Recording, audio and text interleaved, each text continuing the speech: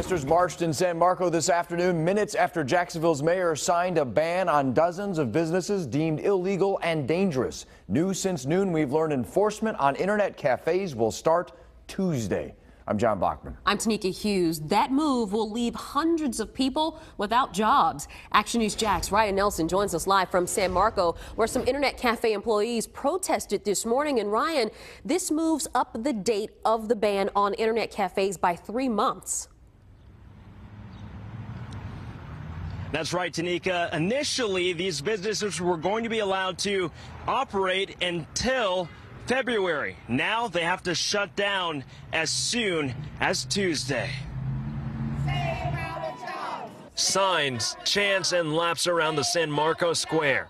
Their message was clear and frustration obvious. Should have gave us our February deadline. Keep going. Liars. My only interest here is that everybody here stays safe and that the rest of the citizens of Jacksonville stay safe. Around the time Mayor Curry signed the bill into law, effectively shutting down internet cafes across the city of Jacksonville immediately, dozens of employees took to the streets to demonstrate. It's taken us out of a job with no notice right before the holidays.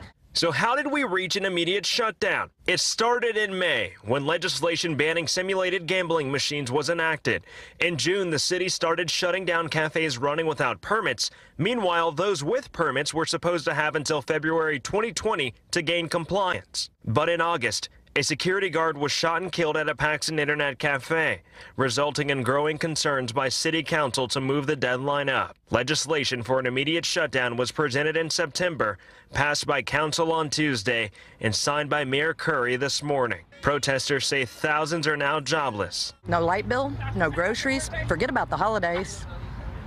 How fair is this to the citizens of Jacksonville? If they can do this to a game room, what else can they do it to? And Action News Jax has investigated the crimes surrounding these businesses for several years now. And earlier when we were here, we spoke to many of these people. They tell us that they're not sure what they're going to do next, but they're just trying to remain hopeful. Now, Action News Jax will continue to follow this story as those inspections begin next week. Reporting in San Marcos, Ryan Nelson, CBS 47, Action News Jax.